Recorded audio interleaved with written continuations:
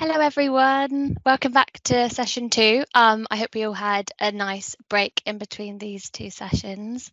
As Jen mentioned earlier, my name is Emma Barnes. I'm one of the coordinators from the Analyst side for this conference, and I'll be chairing the next session, which is the first of our research paper sessions today, covering the topic of debt and wealth. So we've got 3 wonderful presentations for you all today. Each presentation will last around 15 minutes, with 5 minutes immediately after for questions. I'll let all presenters know when you have around 2 minutes left on your presentations. And like the last session, can all questions be put in the chat bar for me to collect and ask the presenters at the end of their presentations. So our first presentation comes from Ricky Canabar from the University of Bath on parental home ownership and education, the implications of offspring wealth inequality in Great Britain. So Ricky, if you'd like to share your screen while I just do some quick introductions. So Ricky Canabar is one of the Associate Professors of Social Policy at the University of Bath.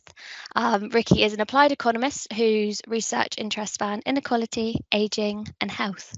So over to you, Ricky, when you're ready. Thank you very much. Thank you. So yeah, indeed, this is a joint paper with Paul Gregg, and here we're interested in looking at the role of parental characteristics, in particular home ownership and education, for offspring wealth inequality, both across cohorts and over time.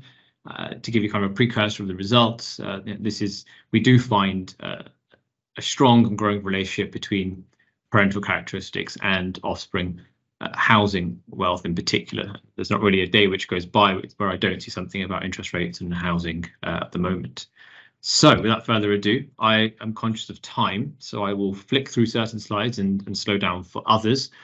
We're very interested in how early life circumstances characteristics, which are in essence out of the control of the individual or the offspring, are related to subsequent life cycle decisions like home ownership, but also more generally living standards and thinking about how individuals use or accumulate particular types of assets. So there's lots of different strands of literature.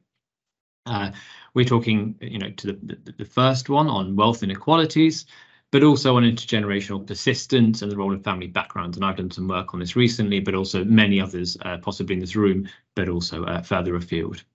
We're also interested in, as I said, the types of assets which individuals hold. Do you or don't you own your own home with or without a mortgage? Do you have pension wealth? What level of wealth? So there's also a literature on wealth portfolios as well, both again across cohorts and over time. So I'll be brief on that. What do we find? Well, what do we do? Should I say? We document the components of wealth which drive these intergenerational wealth correlations. So I'll talk a bit more about what I mean when I say intergenerational wealth correlation in a few slides. But we're interested in precisely what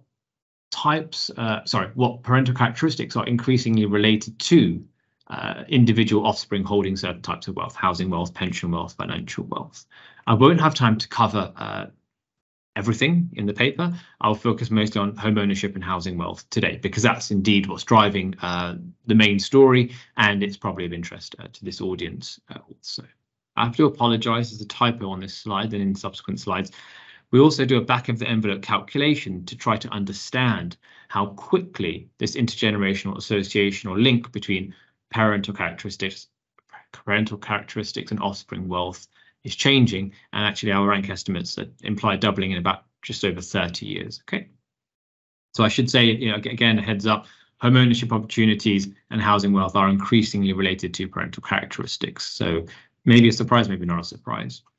To put things into context, this is just a picture which is from not from a paper myself by Alvarado and his co-authors a few years ago, which just shows you a snapshot of long-run wealth inequality over the 20th century. This is for the top 1%, and essentially shows you a strong decline until about the 1980s, and then sort of a reversal, and there's a steady increase again. So we've seen this, change, and our study essentially is kind of from here onwards, and we're interested in particular about breaking down the certain types of wealth, so breaking down total net wealth to understand how that's related to parental background. So we're thinking about social mobility a little bit here, but just gives you a context of what's happened in the very long period prior to our analysis. So I want to stop on this slide for a moment because this is an important slide. What we do here is we use wealth and asset survey, and I'll come on to the data set in a moment. We, on the x-axis, have individuals' age, and we take different cohorts or different individuals at certain ages.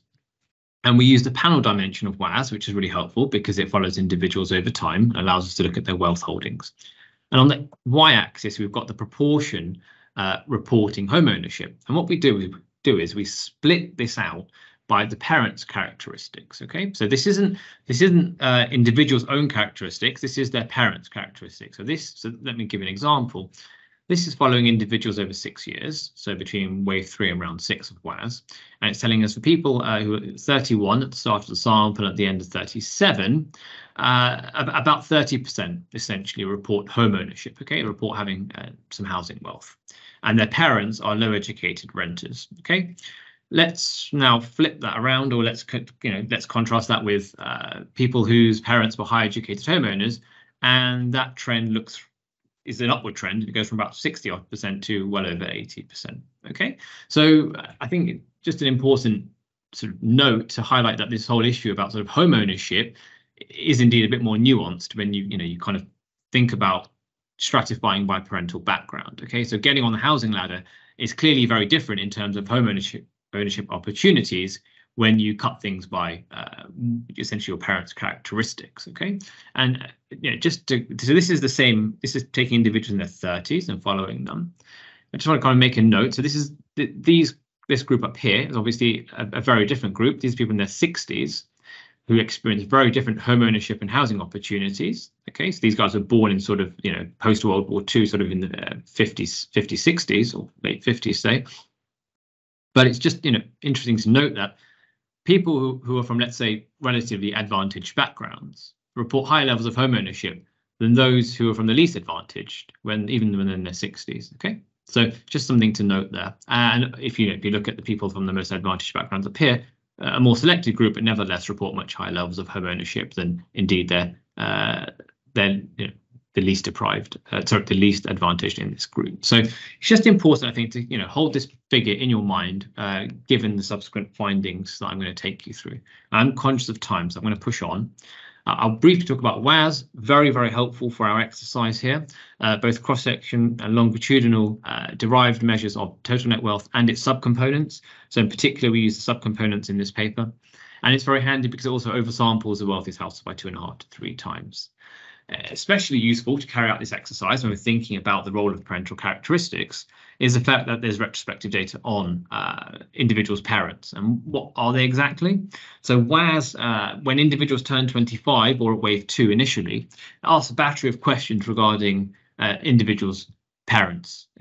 For example, their education, economic status at the time, around age 14, housing tenure, single couple parent household, number of siblings. So what we do is we essentially create a proxy indicator of think of it as relative wealth or relative resources or advantage in early childhood or teenage years, and then we kind of try and link that to wealth of the offspring. Okay, now if I tried to use all of this information, I would run into quite small cell sizes. Okay, so what Paul and I do is just stick to creating measures of parental resources based on education and housing. We think of these as relatively stable. Parental education generally doesn't change much, as does housing tenure. Whereas, for example, you might think about economic status, people become employed, unemployed, households form and break apart. So we have to be mindful of how much we can use this retrospective data, how complex can we make these groups. So we just stick to interacting education and housing tenure, which is precisely what you saw in that figure I just showed you. As I said, these are markers of resources. So what are we trying to do? We're trying to understand the intergenerational relationship between parental resources on the one hand, proxied by their parents' education and housing tenure, and then offspring's actual wealth, which is measured in WAS, because as I said, WAS collects individual measures of wealth. It constructs those for us. We don't have to deal with sort of life cycle biases and wealth accumulation because we want to observe wealth at current ages. I don't want to talk too much about that, given, again, time constraints. What I do want to just focus on for a moment is what we're trying to estimate. So we're interested essentially in the correlation between parental resources here as the dependent variables. I've put W parent, really it's resources, but think of it as the interaction between parental, housing and education, and how that's related to the wealth of the offspring. And this dependent variable, independent variable here, dependent variable here, could take any, it could be total net wealth, it could be housing wealth. I'm only going to focus on the total net wealth very quickly and then quickly move to the housing wealth, because that's where the action is, okay? But from a sort of a layman's point of view, all we're interested in is, what's the size of this coefficient phi, and what's happening to that coefficient over time for different cohorts, okay? So again, I'm going to blitz through these slides very quickly, conscious of time. But basically, when we cut the data just from a cross-sectional perspective, we just basically plot, take wave 3 of WAS and just show what does total net wealth look like for these different groups. And remember, this isn't individuals, their own characteristics, it's for parents. You see there's generally a pretty clear ordering here, okay? So you can clearly see that those from more advantaged backgrounds on average report high levels of wealth, both again at a given age and across different age groups. This is for total wealth, this is for housing wealth, this is for pension wealth, this is for financial wealth, this is for physical wealth. So needless to say, and I point you to the paper at this point, the general trends are very similar in terms of their direction and ordering. Right, lots of numbers on this table. I apologize in advance, but this is just to give you a heads up of that phi, that strength of that correlation between parents and offspring in terms of their wealth. So what I'm doing is I'm lining up here parents from least advantage to most advantage, because I've got 5 or 6 groups of parents, because I've interacted their education, housing, tenure. So I'm lining parents up from poorest to richest in terms of wealth, and for the offspring to the most least wealthy to most wealthy. And I just basically try and understand that relationship. So how strong is that correlation? For total wealth, for the youngest group, which is 29 to 34, this is their birth year, it's about 0.38. So that's saying if I were to increase parents' wealth by 1 decile, for some say the median, the 50th percentile to the 60th, and what would happen to the offspring's wealth? Well, this relationship would generally say that the offspring would shift in their respective rank by about 3.8 rank points. Okay, so to give you a comparative view of these numbers, this is slightly lower than what you find in the US and above what you see in Scandinavia. So this is just documenting and highlighting that there's a strong relationship between parental resources on the one hand and offspring wealth. And that doesn't matter whether I look at total offspring net wealth of the offspring, the housing wealth, the pension wealth, and financial wealth, their physical wealth. WAS lets us look at all of these different components and basically tells us a similar story. That there's a strong relationship, but really from a policy perspective, okay, that's the starting point. You might want to say, well, how is it changing over time? That's what I care about. Is this, you've told me it's important. Is it changing over time? And indeed, that's what this table is generally showing us. So if we now exploit the longitudinal dimension of WAS and follow individuals over 6 calendar years, roughly speaking, what I've done is I've exactly matched up or created age groups such that the age group of 29 to 34 at wave 3, by round 6, they will reach 35 to 40. Okay, so what I can do is I can basically say, well, this age group starts here, they end around 6, and I know they'll be this age. So I can do these sort of chain comparisons because I know this age group will reach this age by the end of the sample period. So I can do these diagonal cross comparisons and say, okay, well, that means I can compare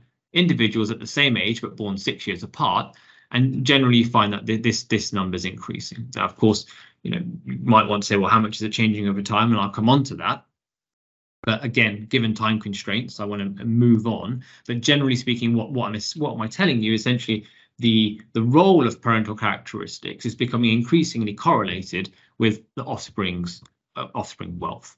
And this is the same sort of exercise, but you carried out for net housing wealth. Okay, and again, we see that the general trend upwards. Okay, so parents' characteristics are becoming increasingly correlated with the wealth, net wealth, housing wealth of the offspring. Okay, so we're seeing this general pattern across ages when we do this sort of what we call a chain comparison across individuals at roughly the same age. Okay, Hi, Ricky, just to let you know, there's 2 minutes left. Right, perfect. Thank you. Good. So I'm going to skip through a slide because I've said all of those things. The last thing to note is, how rapidly is home ownership changing across cohorts? So I said, well, it's changing, but you're going to ask me, well, how quickly?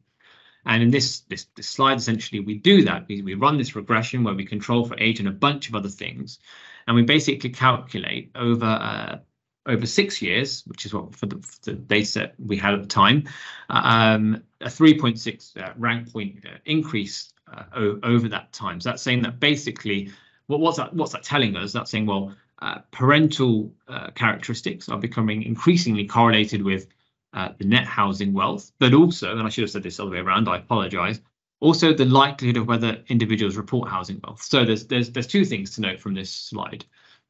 Parental characteristics or resources proxied by wealth, housing tenure or education are increasingly related to whether offspring have housing wealth. So it's these two things, it's having versus not having. And so parents matter more for having, but also conditional on having, they also matter for the level of wealth they hold. Okay, so that's really, really important. And so last slide, pretty much, I showed you that figure at the start. I should say, sorry, here, back of the envelope calculation, given 0.18, multiply this by 5 in about sort of 30, just over 30 years would imply doubling if that trend held. Now, I showed you a figure at the start, which is showing you the proportion and showing you how stratified, how if you stratify by parental background, you see quite a different picture when we think of home ownership opportunities. This is exactly the same thing, but instead of proportion reporting home ownership, this is level of housing wealth. And you see basically a very sort of similar story here. Not only do individuals from more advantaged backgrounds report high levels of housing wealth, conditional on owning, they accumulate it much more quickly to the point where people who are from the most advantaged background in their late 30s, early 40s report on average housing wealth, which is in excess of the average reported for those who are in their 60s, but from the least advantaged background. Okay, so this whole story about housing wealth and home ownership is very much stratified by, let's say, at least from our data set and our evidence, by parental characteristics. And I should say all of our findings hold even after we control for individual characteristics, individuals' own education, region, number of siblings. All of our main findings hold up. Okay, so this is important when we think about home ownership and living standards, major life cycle decisions such as buying your first home. If you think about historic and recent returns to housing, they're pretty strong, although I shouldn't say in the last six to 10 months or so. But indeed, housing does, owning a house does generally pay off, at least in the UK. This correlation, this relationship between parents and the offspring, if current trend is set to hold based on our estimates, it would double in about 30 years. So you don't control who your parents are, what background you're born to, and their character and your parents' characteristics. But if we think of it as a penalty, let's say from a social mobility perspective, it's mattering. It's growing more and more important for determining offspring wealth and living standards. So just to say, future work, we're looking at things like sortative mating, decomposing some of these factors in much more detail. So I'll stop there and thank you very much for your time. I have Lawrence O'Brien from the Institute of Fiscal Studies to give us his presentation on the gender gap in pension saving in the UK. So Lawrence, if you're happy to share your screen while I introduce you. Yep, try and do that. Thank you. Lawrence is a research economist at the Institute for Fiscal Studies, primarily researching people's saving decisions and economic activity in later life. He's also a PhD student in economics at the University College of London. So when you're ready, Lawrence, on to you. Cool. Can you see the screen? Yes. Perfect. Great. Thank you, Emma. So I'll be presenting this work we've done at the IFS recently, together with Jonathan Cribb and Heidi Karjalainen, which is on the gender gap in pension saving. Now, of course, there are very good reasons to care about gender inequalities at all points of life, but the gender gap, pension gap, generally refers to the differences in incomes between men and women who are retired, although DWP recently did define it as differences in pension wealth for those approaching retirement.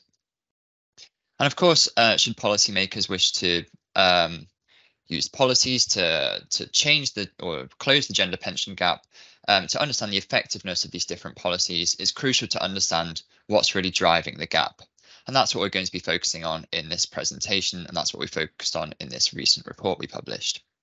And one thing that's really going to be important, and is going to be a common thread running throughout this presentation, is that it's really important to be clear which gap we're analysing and for which group.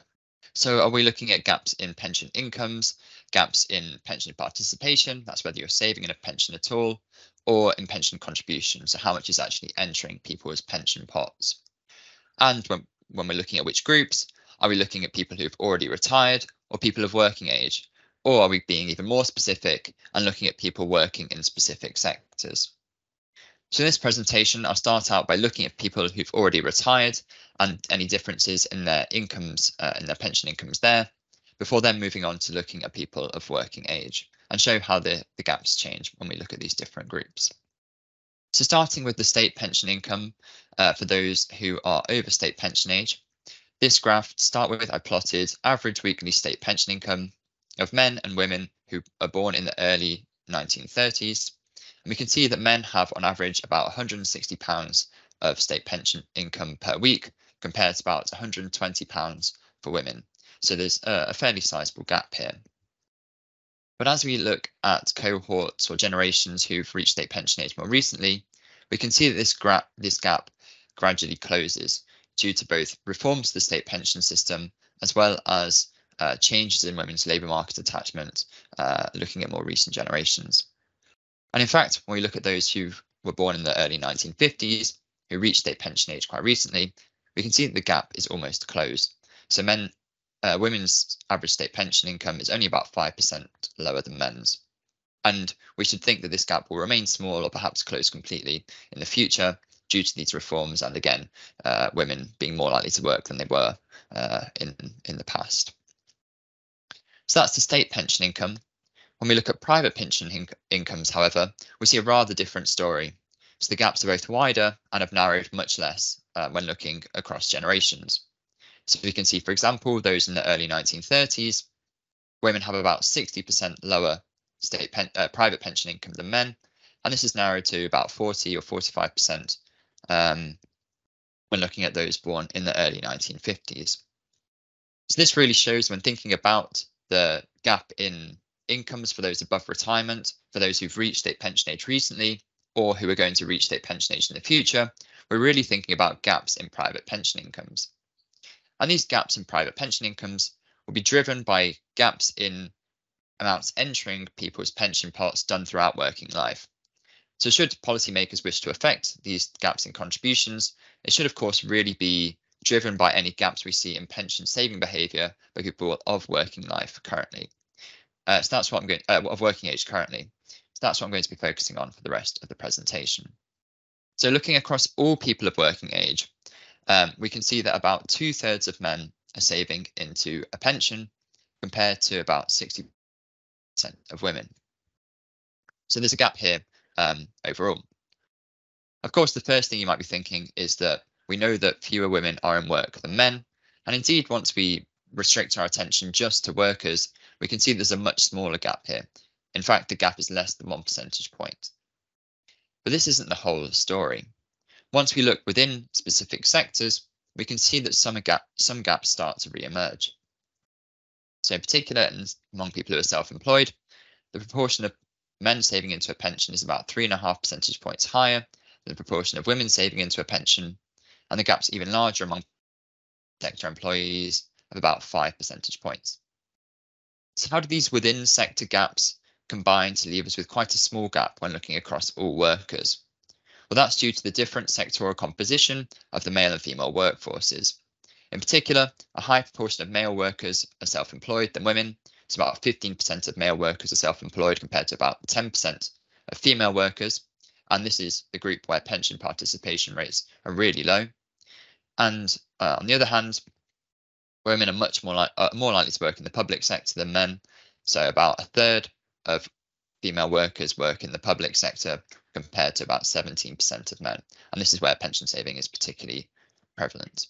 And that's why these gaps then combine to offset, or these sectoral differences offset some of the within sector gaps to leave us with quite a small gap when looking across all workers. So that's gaps in whether people are saving into a pension or not. what about the amount going into people's pensions? So I'm just going to look at those who are participating in a pension scheme. And what we can see is that when looking across all workers, on average, a higher amount is entering men's pension than women.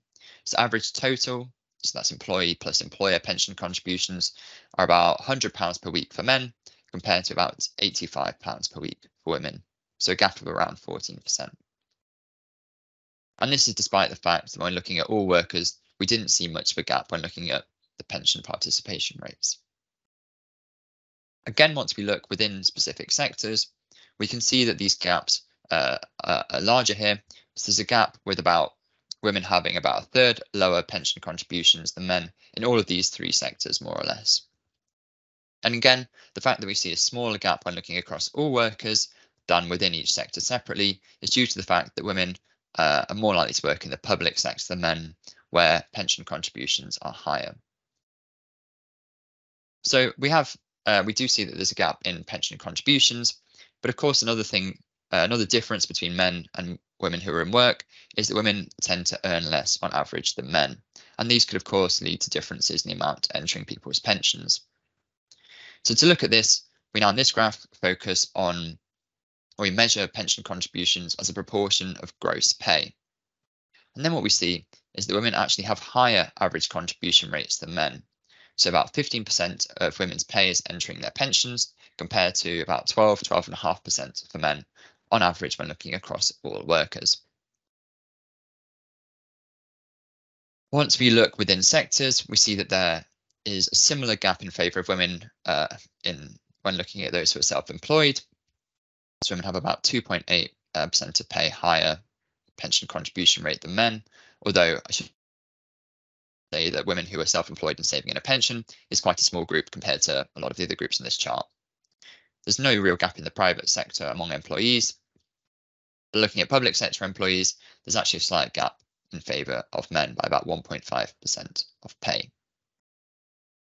So overall, so far, what we've seen is that differences in labour market experiences between men and women drive gender gaps in the amount saved into pensions, in particular differences in employment rates and earnings. And these differences in contributions saved into pensions will be the key determinant of the gender pension gap in pensioner incomes for future retirees. But we did also see, when looking within specific sectors, there are still differences in pension participation and saving rates. So the key question now is what's driving this? Is this differences in other characteristics which are really driving this, or is there some difference in decisions between men and women who, from what we can see in the data, look really quite similar?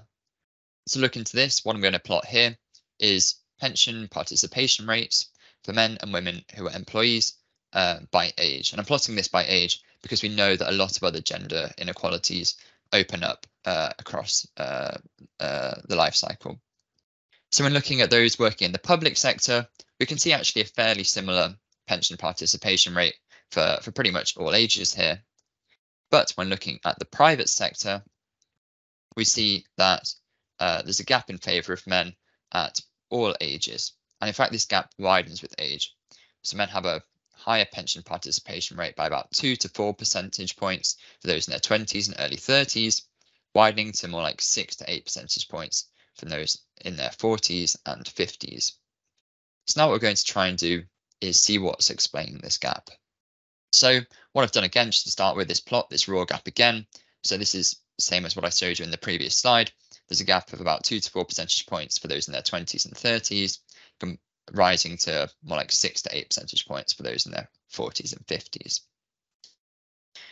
And the first thing we're going to try and do to explain this gap is restrict our attention to those earning at least £10,000 per year in the yellow line here.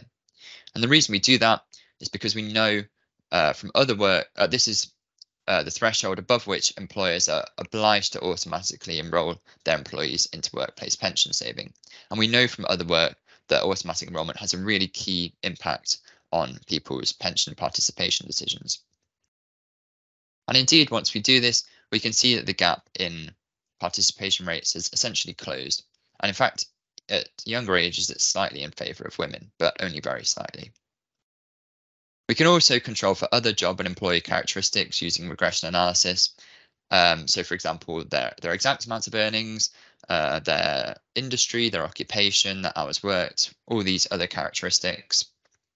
And once we do that, we see that, again, this moves the gap slightly in favour of women, particularly at older ages. So this purple line suggests that when we're comparing men and women earning at least £10,000 per year and with similar characteristics, if anything, women are slightly more likely than men to be participating in a workplace, in a pension, but only by about 2 percentage points. And indeed, really the key thing to take away from this graph is that the gap in whether people are saving in a pension or not among private sector employees is really driven by this automatic enrolment threshold of £10,000. So that's participation rates. What about contribution rates? So again, this is for private sector employees and just those who are saving into a pension. We can see there's actually only quite a small gap for most of these ages, slightly in favour of women by about 0.5% of pay for those in their 30s and early 40s, slightly in favour of men by about 0.5% of pay for those in their 50s. Restricting to those earning at least £10,000 a year doesn't have much of an effect here, and that's because we're already looking at those who are saving into their pension. And then once we further control for other job and employee characteristics, we can see that this does cause the gap to be pretty close to zero at most ages, suggesting that similar men and women who are private sector employees are contributing fairly similar amounts into their pension. So what about other sectors? So in the public sector, we see that, as I showed you before, there's actually very little gap in participation rates between men and women in the public sector. Most, about 90%, are participating in a pension. When it comes to contribution rates, there is a gender gap in favour of men by about 1.5% of pay. We find that this closes to approximately zero once we control for earnings and other individual and job characteristics. And the reason for this is the structure of public sector defined benefit pension schemes. These have very rigid contribution schemes, so the employees have much less choice over how much to go into their pension. And the way these rigid contribution structures work is that higher earners have to contribute a higher amount into their pension. And so given that men have higher earnings than women in the public sector, this is driving the gap we see unconditionally. Among the self-employed, we do find a gender gap in participation rates by about 3.5 percentage points. We find this does shrink after we control for earnings, but this does not close completely, especially at older ages. And as I already hinted at, I think among savers who are self-employed, women actually have higher average contribution rates than men. Okay, so just to summarize the findings, showed you that while the gender gap in state pension incomes has more or less closed for those who've reached state pension age recently, there is still a large gap in private pension incomes that's closing much more slowly. When looking at those who are of working age, there is a gender gap in private pension saving, and the main determinants of this are differences in labour market experiences. So whether people are working or not, but also conditional on working, how much they're earning, and related to this, the hours they're working. And we know from other evidence, as well as some other charts in this report, that these gaps in labour market experiences particularly open up after women have children. We also saw that differences in the sectoral composition of the male and female workforces offset some of the within-sector gaps in pension saving, and that these gaps in pension saving within sectors are again largely driven by differences in labour market outcomes, in particular differences in earnings. The fact that the gender pension gap, or the gender gap in pension saving, is driven by differences in labour market outcomes, such as employment rates, hours worked and hourly wages, suggests that the gender gap in private pension incomes for retirees will remain open for decades. And that's because we see these gaps in labour market outcomes for all generations in the labour market today, even the youngest one. And indeed, this highlights that policymakers should see the gender pension gap as really a further consequence of labour market inequalities. So when we see labour market outcomes starting to diverge, especially after childbirth, it's important to keep in mind this will have an effect on incomes all the way into retirement. And also, if policymakers want to sort of target this gap, the root cause of this gap, it might be that labour market policies are a better place to do this than pension saving policies on their own. Finally, I think it's important to say that when thinking about how pension saving policies might affect this gap, of course, you should think about how these policies affect the system as a whole. So as I showed you before, there is a gap in pension participation rates among private sector employees, which is driven by the £10,000 threshold for automatic enrolment. But that doesn't mean we're necessarily saying you should scrap this threshold and automatically enrol all employees into a workplace pension. There are some good reasons for many of those earning less than £10,000 per year to not save in a pension. In particular, the state pension itself is worth slightly over £10,000 per year. So it's not clear that people earning less than this amount should be shifting resources into retirement. So that's all from me. Okay, on to the next presentation. So for this presentation, we have Jonathan Crook, who is going to be presenting his work on who is over-indebted in Britain, the roles of health, financial literacy and risk aversion. So I can see you're already sharing your screen. I'll do a quick introduction. Jonathan is a Professor Emeritus at the University of Edinburgh Business School. He's the former founding director of the Credit Research Centre and former director of research at the University of Edinburgh Business School. He has researched into credit risk and the demand and supply of household credit since the late 1970s, with several books and over 70 referred articles.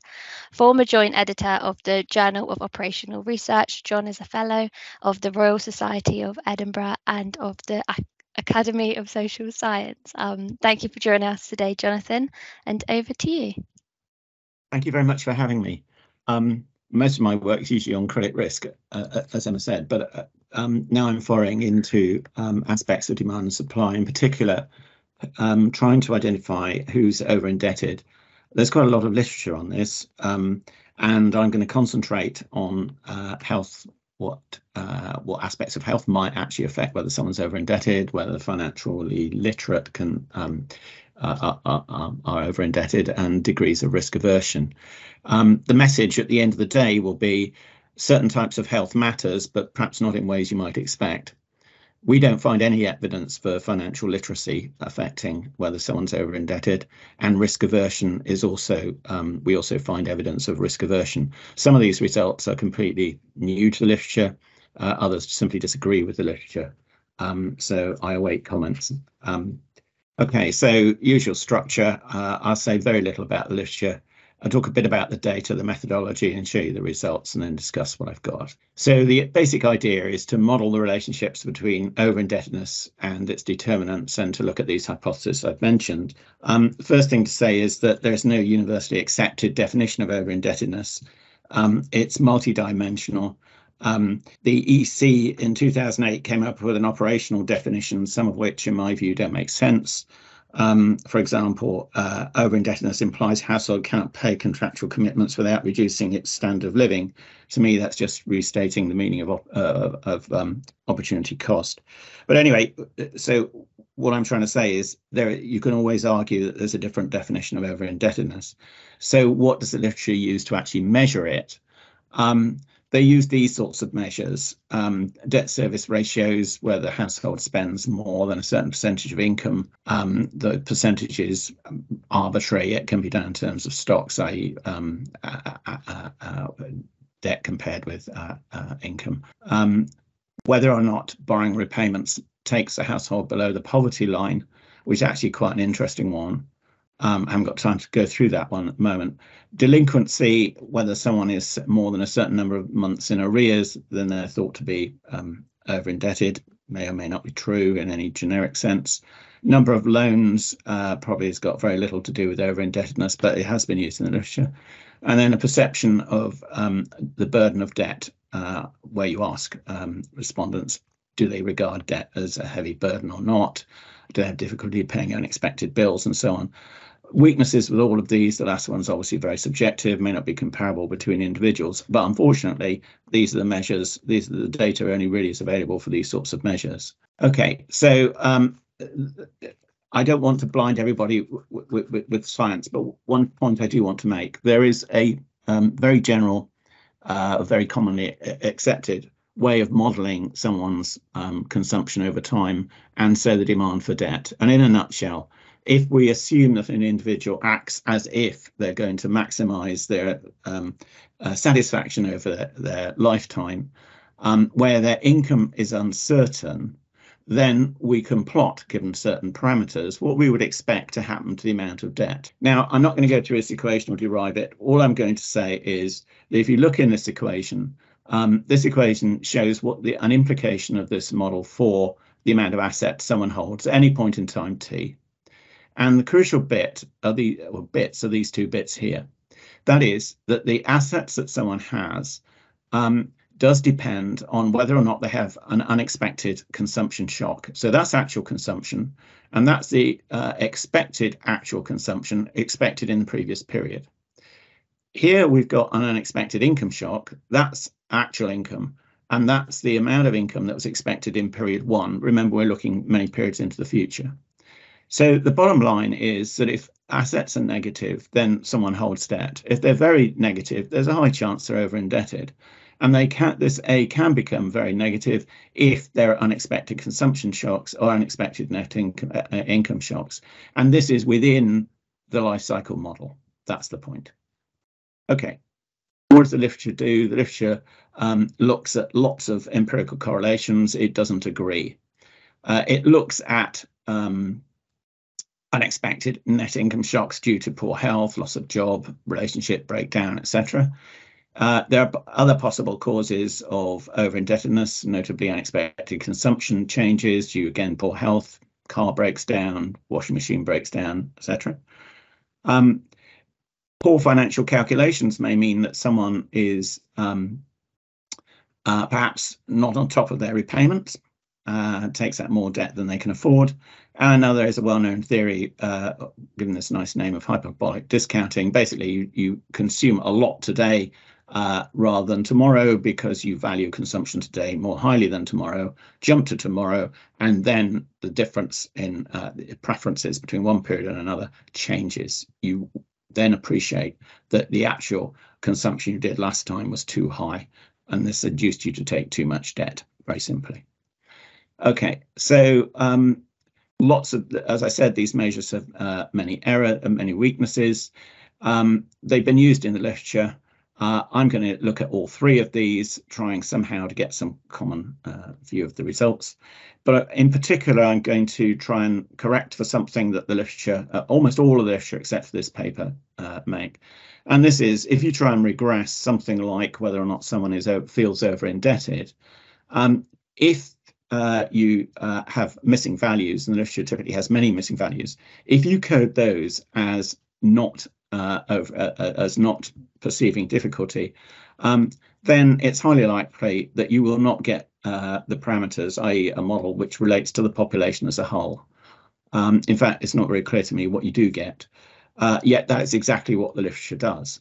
What you need to do, if you are interested in what determines over-indebtedness for the population as a whole, when you have many missing values, is to model the missingness mechanism. And that's exactly what I do.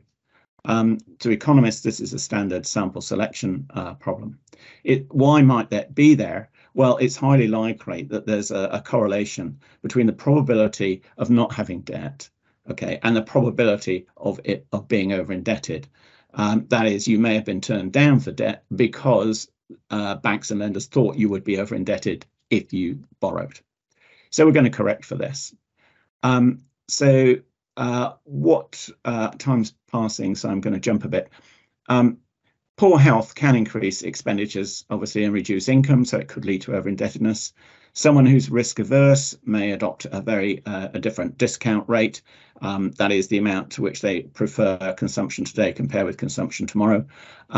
It would increase this, and as a result, consumption may be taken earlier, facilitating large amounts of debt, or it could be the other way around. Jumping over discount rate for the moment, looking at financial literacy, there's some literature which suggests that people who are financially literate are less likely to become over indebtedness, but it's not universal. And John Gathergood finds evidence to the contrary under certain conditions. So the data I'm going to use is various rounds of the Wealth and Assets Survey, what I think has become called the WAS. As you know, it's collected at household and individual level. It's the interviews are in waves, and it's actually a longitudinal study. Okay, so each wave covers a 2-year period. As I got here, it jumped from wave periods, July to June, to round periods, April to March, in 2014 to 16. So we look at various waves. I'm going to use 4, 5, 6, and round 7, and I've homogenized it all to be at rounds. In rounds. Okay, so we've simply moved the data in an appropriate way, such everything is at rounds, even when it's collected in waves. There are about 18,000 household interviews, 34,000 individual interviews, and the wealth are oversampled. Okay, so I'm going to use 3 measures, as I said earlier. These are the questions in the survey. Thinking about mortgage or loans, that's an example. To what extent keeping up with the repayments a financial burden to you, a heavy burden, somewhat of a burden, or not a burden at all? Have you missed 2 repayments? And thirdly, looking at total payments over net income over an arbitrary percentage of 30. I could have used any other percentage. I picked 30. It may well be the results differ if I used a different percentage, but they're measuring different things. So let's see what sort of results we get. The questions on health are 2 different aspects of health. How's your health in general? And do you have any long-standing illness? And we're going to code these so that when I put them in the regression equations, we can look at the effects of each. Risk aversion, if you have a choice between a guaranteed payment of £1,000 and 1 in 5 chance of £10,000, what would you choose? Both have the expected value being the same. And so the only difference between them is the degree to which you value or disvalue risk. I'll jump over the discount rate because I'm short of time. Financial literacy, if inflation is 5%, so to what extent can you compute a real interest rate? Can you read a bank statement? And can you calculate interest? Those are basically what they boil down to. Okay, so I'm going to, as I've said, I'm going to use sample selection models because what I'm interested in is a model for the population as a whole. I'm interested in everybody. I'm not just interested in those who have debt in the sample. I want to know, if we look at everybody, including those who currently don't have debt, what sorts of people would be over-indebted if they have debt. Okay. I've got the data, I've converted it into a panel. You can do this, although there's no unique ID through each round or each wave. You can actually do it by chaining, which I can talk about on another occasion. So we chained the data, we've got panel data. We've then going to use a probit model to predict the probability of being over-indebted. We're going to predict, we're going to have a sample selection equation, probability of have you actually got debt. And when I can get panel estimators that do this, i.e. a probit with sample selection for panel data, then I will use it. But what I found often was that, in fact, the algorithms would not converge. The maximum likelihood routine would not converge. And so in some cases, I go to a second best, but you'll see that as we go through. Okay, just to let you know, Jonathan, you've got 2 minutes left. Thanks. 2 minutes. Okay. Yes, thank you. I thought I started at 12. Anyway, okay, so looking at individual cards, mail order, HP, and loans, for burden, what you can see is that those who are more risk averse have a lower chance of being over indebted. Those who with generic bad debt have a greater chance, and those with long-standing illness have a lower chance of being over indebted. If we look at missing 2 consecutive payments, we get similar sorts of results. Those with bad debt, those with bad health, beg your pardon, have a greater chance of missing 2. Those with long-standing illness, a lower chance. And when we come to the DSR, you can see again, bad health gives you a greater chance, and long-standing illness a lower chance. Okay, financial literacy is only collecting around 7, so no panel here. And you can see, if you look at the bottom on the left-hand side, the 3 measures, there's nothing significant here except for payments heavy burden for can you compute a real interest rate. So on that basis, we don't find much evidence. for financial literacy. We do, however, find the evidence, as I said earlier, and showed you in the panel data, for generic bad health and long-standing illness going in opposite ways. Looking at changes in over-indebtedness, if you're in a particular state this period, either not over-indebted or over-indebted, then the transitions that are possible are to go to being not over-indebted or over-indebted.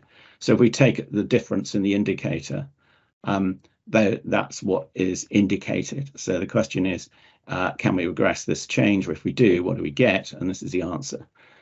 Concentrating on bad health and long-standing illness, what you can see is a jump into bad health, into over-indebtedness is correlated with having bad health, but jumping out of it appears not to be.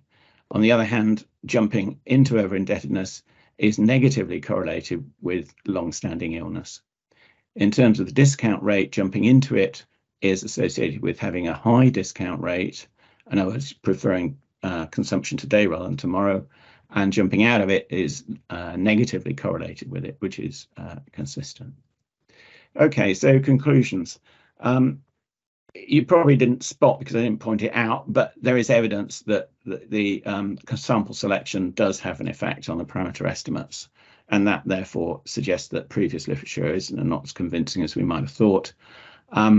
Poor general health increases the chances of being over-indebted and becoming over-indebted. That's the second bit's the change. Poor long-term health is associated with a lower chance of being over-indebted and becoming jumping into over-indebted, and this correlation has not been considered in the literature before. High discount rate, i.e. being more impetuous, if you like, preferring consumption today rather than tomorrow, is associated with high debt to service ratios and with them increasing. And being risk averse, people who are highly risk averse relative to others have a lower chance of becoming over-indebted and a lower chance of jumping into over-indebtedness. So people with high risk aversion are not taking on too much debt, it would appear. But on the other hand, we don't find financial literacy is associated with measures of over-indebtedness, but it is associated with having debt. And what the earlier literature might possibly be doing is confusing the two effects. We and I in this paper have separated the two effects out. That's it. Sorry, I've overrun.